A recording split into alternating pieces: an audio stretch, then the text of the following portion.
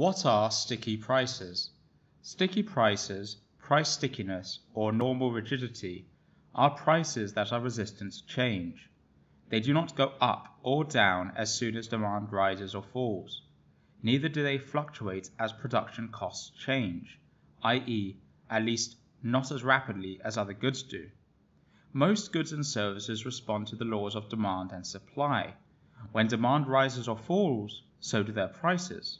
However, with some goods and services, this is not the case. We say that they have sticky prices.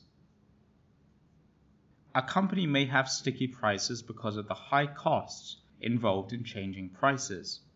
Printing new brochures and menus, refilming TV adverts that mention the price, costs money. Imagine you're in a restaurant and you see a general rise in the cost of some of your ingredients. In the majority of cases, a company with higher costs would immediately raise prices. However, you may have just finished printing your new menu, and an advertising campaign may be underway. Redoing them would be too expensive.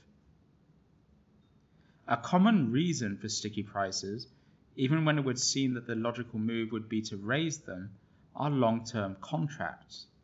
If you have a one-year contract to supply, for example, hotel rooms to a vacation company at a certain price, there is nothing you can do, even if government raises taxes or does something to eat into your profit margin. Whenever you have to sign a long-term contract, be careful. Try to include contingency clauses in case of unexpected price rises. According to the Federal Reserve Bank of Minneapolis, transportation prices, i.e. new cars and airfares, for example, are quite flexible, changing every 1.9 months.